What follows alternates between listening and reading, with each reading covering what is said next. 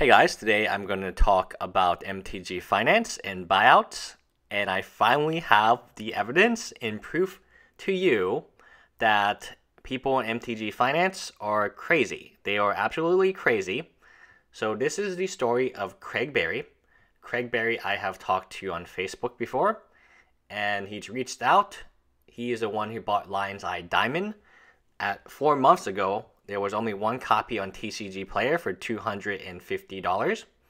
He also bought Moat. He wanted to be, famous. He wanted to be known. He was making really low quality videos. I don't know what he was recording on, telling people what he was going to buy and then telling people to go out and buy it, therefore increasing the price of his cards.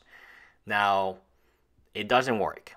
And it did not work with Lion's Eye Diamond. Lion's Eye Diamond, he was able to artificially inflate to $250, and people called him a genius.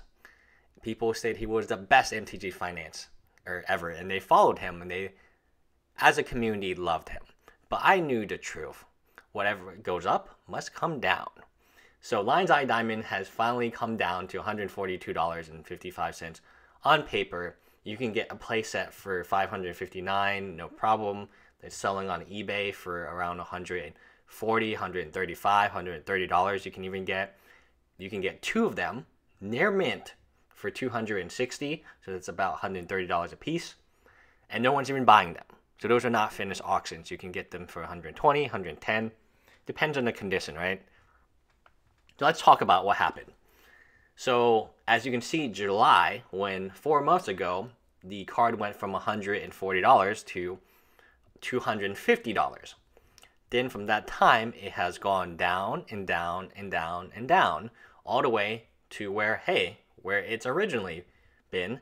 And not only is it a worse position because it's trending down, people are sick and tired of this. And they understand that when Craig tells you to buy Lion's Eye Diamond, it's so that he can get out at a higher price. But there's some people who bought the card at $250 and they can't get out of it.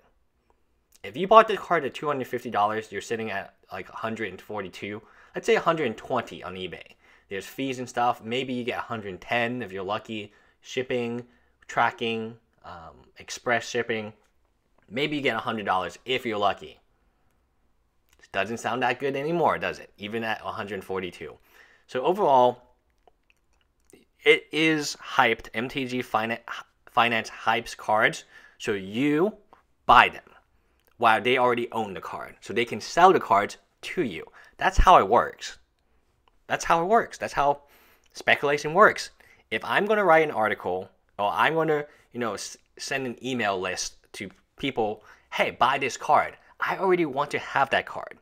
And the people will buy the card, and guess who they're buying it from? Or guess who that benefits? Me, because now I can sell my copies of the card I already have to the people who are now hyping the card. Lion's Eye Diamond, reserve list, very strong card.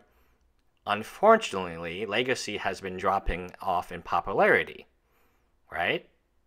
And that means the price is exactly where it started at before the buyout. I would love to see Craig's response to this video because I know he has one, and I know it includes buying out more Lion's Eye Diamonds. Eventually, Craig, this is a great opportunity for you to continue to buy these cards. Go for it. Why stop now? You can reinvest at the same price point that you previously bought it out. Do it. You can get double the copies, triple the copies. It's because it doesn't work that way. Legacy is not a growing format. And that's the problem. That's the problem with the reserve list.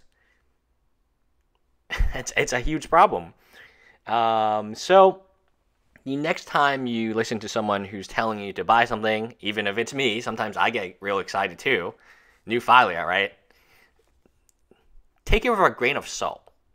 What is that person's objective? Are they really that smart? If Craig is really as smart as people in MTG finance community say he is, and say that he can predict all these amazing card prices, then he would have got out of this card at $250. He would already have a large stockpile of them create this panic, tell people to buy it, people are buying it, and sell into the 250, and then have 0 copies as of this moment. But that means someone bought the copies. I wonder who. Anyway, bye guys.